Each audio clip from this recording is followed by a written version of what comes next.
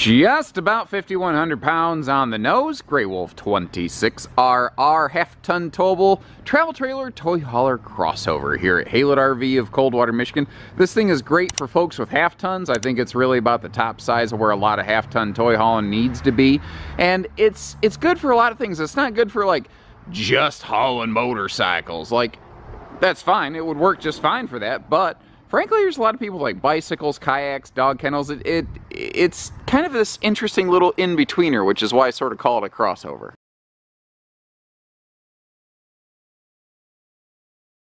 Now, what's kind of cool about the 26RR, this was really, like, you find a lot of trailers that are very similar to this in the RV industry. This was pretty much one of the first ones. The Grey Wolf was the family of RVs that kind of started this whole crossover 8-foot wide segment, and I think it serves such an awesome purpose in the industry, and I think the popularity of them kind of, you know, indicates a lot of people agree. Because what's cool about this, it's just a normal camper. It just has a good looking normal interior. It doesn't look like some kind of you know, blowtorch extreme sort of toy hauler situation, although I will admit the RV industry largely has gotten much better about that. But it kind of, you know, really, it was the Cherokee series, like the Wolfpack Cousins and the Grey Wolves here, that sort of brought that home and made it a little more mainstream. But right here, what we're looking at, this is what kind of makes this floor plan work. It's this like multi-function Swiss Army dinette sort of arrangement. Sitting here right now, what's great is when the toys are unloaded, whether the rear ramp is up or down, it just has a nice functional living space. And what's cool about this, that is a dinette that could fit 6 adults, so it's a good little couples camper, but it is awesome for entertaining family and friends. And with that table being fully free floating, if you want to have a little, you know, picnic al fresco, or if you want to take it under the power patio awning or whatever works for you, there's really no limitations saying what you can and can't do with it. And when you slide that table out of the way, you see you just got this kind of nice, wide open, almost like a rear living room concept, but it's very social in the way that you have inward seating here. But again, it's good for more than just couples. It actually has some pretty decent guest accommodations back here. This is the most obvious sleeping configuration I think most people come up with, and I think it's the most logical, direct one. It creates the largest sleeping space there. And what's kind of cool, I mean, you could easily sleep a couple adults on there, but you could also fit a couple kids on it pretty easily. However, what's kind of cool here is there's a little bit different way you can arrange this that I think works really good for buddy hunting camping, or if you have a couple kids that you just want to keep separated at night. And I think this is probably the better way to use this as a sleeper. It's not that the table can't take it, but it keeps the extra weight off the table that is kind of supporting the span under those hump cushions, if you will. Maybe not necessarily the best phrasing, but that'll go in the highlight reel. You get the idea. So these side benches over here, they have their own little support legs under them. And I think this is, it's still 2 adult-sized sleepers, but it gives you that individual space that I think a lot of people really enjoy on a camping trip. I know I tend to. What's also kind of cool here, you don't have to put the table there. You don't have to put the little separation cushions in. You could just take those 2 little separator cushions, put them out of the way, and you could easily just bed down for the night on these things. There's no one way to use these, is kind of the point. It's whatever you feel like doing with them. Whatever works for you on your camping trip, and maybe you use it different ways on different trips. But of course those benches fold up out of the way, because at some point you're probably going to want to load some stuff into here, and that's what's cool about this one. Earlier we flashed a copy of the floor plan with like a bunch of dimensions written on it. That'll have, I believe, the majority of questions answered. If there's other specific things you want measured, just contact our team here at Haylett RV, meet one of our folks. They'll walk out, hand measure whatever you need, get you pictures of whatever you need. We're a service-based place. That's what we do. Now, naturally, like all other Grey Wolves, but especially important on a toy hauler model, we're carpetless and ventless flooring. And what is nice is they're using recessed D-rings here in a class that has very often surface-mounted D-rings. And I don't think it's like a major ordeal. Where these are nicer is if you're walking and you step on it, it just doesn't quite zing your foot like you're stepping on a Lego like some of those surface mounted ones. You know, if you're just walking around barefoot or in socks in the morning, Some of those things kind of sting. Now we're just going to kind of work our way around the trailer here. What is nice, actually, if I get down low, you can see that they're very good about putting lights under the overhead cabinets, especially over there in the kitchen. More lighting is something that is easily missed in a lot of trailers, especially since I think like over 90% of RVs are displayed at dealers' lots without power run to them. That's one of the things that we kind of pride ourselves on doing different here at Haylett RV. Big campsite viewing window over here, and you've got this nice wide open space. Obviously the intention here is for loading space, but it's perfect if you want to bring a couple chairs or something inside, especially if you want to create your own little sort of home theater thing. If you choose to add a TV to the RV, you've got your bracket right there. And the same bracket can be found outside of the RV, just below that big window, and in the bedroom. So you can have one screen that serves a lot of different purposes, or you could actually just set up multiple screens in your RV, whatever works for you. And that's kind of the thing. This has a very scalable entertainment system, and that is just a beautifully high-def printed panel, but it sure does have a textured look to it. It does give it a nice three-dimensional shape and character. Now, what I mean by expandable entertainment is, again, you can put screens all over the place, but you got to be able to feed the beast, you know? And that's what this thing is right here. It's a Bluetooth stereo, but it has HDMI plugs right there, so it's very streaming stick friendly, with an open pocket right there should you choose to add some extra entertainment options. A little bit of storage right there. We'll see that open in a second, but a clutter-cutting shoe garage right by the door. Perfectly positioned placement for that. Practically perfect in every way, like Mary Poppins. Anyway, wow, that's taking me back. So over here in the kitchen, at a glance, not much has changed, but there is a significant difference here. This RV now has about 67% more cold storage capacity than it had years past, with a 10.7 cubic foot, 12 volt DC compressor fridge. And what that means is that it operates on battery power, but it only draws about 3 amps. So if you're going to be off grid, you're going to be away from the parks, and you have the like a portable solar panel hooked up, which is giving you 9 or 10 amps. Obviously that thing can operate indefinitely while giving us more cold storage that is always traveling friendly with like no limitations. You know, sometimes a propane fridge you'll have to turn off for this situation or that situation. This fridge you can operate anytime you want. You know, that's one of the cool things about it. Now up top in the kitchen, we have a skylight there for extra lighting without burning up you know, our electricity when we're dry camping, but it does have a shade if it's really hot. Speaking of which, we also have central air if it's really hot, which is something not every trailer in this class and category offers. In a lot of cases, at the this price point, in this style of trailer, centralized air is actually still an optional piece of equipment, but you'll find that standard on every single Grey Wolf here at Haylett RV of Coldwater, Michigan. Now, it's easy to miss, but it's important to note they're giving you a full-size overhead cabinet over here, and the way that you can tell that is the overhead cabinet is the same size and depth as the microwave. It doesn't sink back, it's not recessed. Full real tile backsplash behind that stovetop, and that is a tempered glass stove cover for those who aren't yet aware. I know that there's a lot of people who have seen these videos before, but there's also a lot of people, it's their first time visiting us here at Haylett RV. So, you know, it's a very impact and shatter resistant kind of glass top on that. It's used all over the business. It wouldn't be used all over the business if it wasn't getting the job done. Now, all of our countertops, even the countertop on the entertainment center or that tabletop that we saw on that free-floating table, it's a sealed edge pressed membrane. And that's thankfully become more common in the industry. But brands like Catalina, who was really the first to standardize it, and then Cherokee later here, they were way ahead of the curve on that. And there's still a lot of brands that don't do it as consistently. Now, you can see here, this is very easily, I think, misconstrued as a starter class camper. I think of it as a smarter class camper because it has an impressive equipment package given the price point we're looking at. Like that high-rise sprayer faucet and that beautiful black stainless sink right there. Now I've got the sink cover out of the way so you can see down into that farm sink, but you can also see how the corners of this have little nubs, little slots on them, so that countertop doesn't, you know, fall off in transit.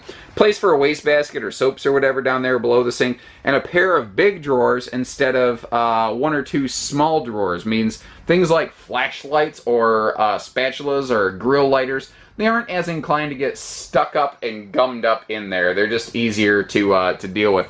Now, if I take one quick step back, obviously this bench can fold up out of the way just like the other one. I just kind of have one up, one down to give you the idea. But you've got these air vents right here. These are two-way air vents, because if you're loading something that has an internal combustion engine, there's going to be a measure of exhaust. And you don't want that in your RV, smelling up your RV. So what you can do is leave those open in transit to make sure that this thing gets fully, like, aggressively, forcefully aired out. And as I said, we would come back and take another look at the little storage right here by the entertainment center. I call that a little bit of pantrytainment storage right there. Now as we pass into the bathroom, there's a neat new feature on these that's, again, very easily gone unnoticed without power. I've got the lights off right now. And previously in generations of Grey Wolf campers, you had to go through and click those lights individually, which wasn't the hardest thing in the world. But they now have a handy little motion sensor, so the bathroom lights are effectively automatic. Now you can still individually turn them on and off, you just don't have to. And they've got about a 1-minute timer, so it's not like it's going to drain your battery if you walk away from them. It's sort of like a little motion sensitive light switch you can have in-house. Actually, it's very similar to that. Good linen space and space for your toiletries and whatnot in here. Notice that they're still using a max air fan. That is one of those things that in this class and category you don't find a lot of. And that is the reason these doors are slotted. You're not going to lose any privacy because the slot's up too high to smash your face against the ceiling to be able to see anything. But the fact is, all the heat that we exude when we're cooking, when we exist, when we breathe, it will all float up. And then if you kick that fan on, it'll pull it right out of all the rooms. That's the thing. It's basically like a whole house fan. And it gives us some really good airflow. You can see they're using a nice glass enclosed radius shower. And the shower surround protective paneling on that goes all the way up to the ceiling. A large adult sink and a large adult vanity and medicine cabinet kind of finish the thing off. And those are just handy features. It's not just a mirror glued against the wall. It's not one of those little tiny kiddie sinks. It's something that you can actually get into and use. And our bedroom up here, as a result, is very, very private since we have that full walk-through middle bathroom right there. Good lighting in here, and obviously that the beautiful color palette. I love what they're doing. Now, it's not a big room, but it doesn't feel small because of the combination of big windows and the mirrors on those full-length hanging wardrobe closets so that you don't have a sharp edge to stab you in the corner. Additionally, both sides of the bed have household and USB plugs, so no matter what you're trying to power up in here, you're going to be good to go. And you might be wondering, what is that big black rectangle next to that household outlet over there? It's actually a Bluetooth speaker mount for a specific Furrion Bluetooth speaker, but it still has a pair of USB plugs, so chances are 99.9% of everybody is just going to use it as a normal USB hub. And once again, you've got a TV bracket here in the bedroom that matches what we saw in the living room and matches what we will see in just a moment outside. Now, kind of like the motion lighting in the bathroom, what I want to focus on out here are things that are easily missed and not obvious. Like, okay, power awning, power tongue jack. That stuff, I'm not going to tell you it's 100% across the board in the industry, but it feels like it's darn close nowadays. So I don't want to waste a bunch of time talking about same features. I want to talk about things like a custom engineered chassis. That's the kind of stuff that the average first-time owner wouldn't even have a clue about, but it's a really key portion of what makes this trailer work very well. It's a sneaky feature, actually. The chassis is actually designed where the tongue integrates into the A-frame. If you notice down here, you can see how the front actually goes right into the chassis, and I think I phrased that wrong. The tongue integrates into the chassis. The A-frame integrates into the chassis, whereas right here, you see how the chassis is actually on top of that.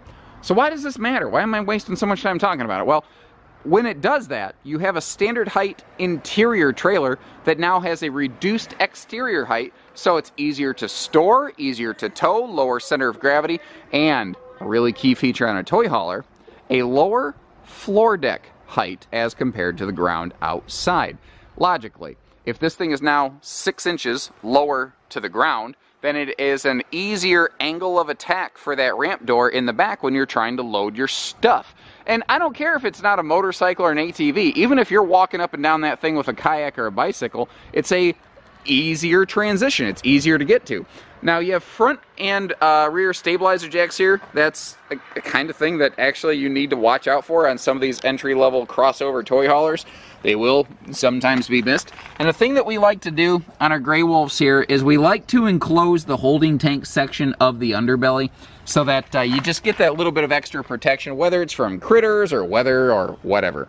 Now you've got a switch for your awning lighting, but you have a separate switch for the docking station light over here. And it's a nice, bright, white LED. So if you have to get out here, use your outside shower, black tank flush, you know, take care of your sewer tanky type stuff, you can see what you're doing, and then shut the light off so you're not bothering the neighbor. Nobody wants to deal with that.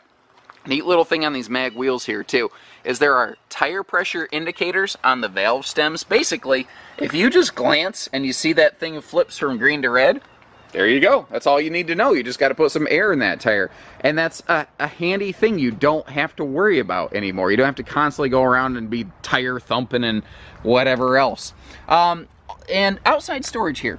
You've got a nice chunk of outside storage on the other side of the RV that we're going to see, but it kind of feels like it's designated for campsite stuff. It's not really friendly for like a tote of sewer type stuff. You could do that with it. It wouldn't hurt anything, I suppose, but now you don't have to, because they include a handy little bumper caddy there. Well, not bumper caddy, but a caddy in place of the bumper, since this doesn't have a rear bumper, since the rear toy hauler door kind of, you know, fights against that.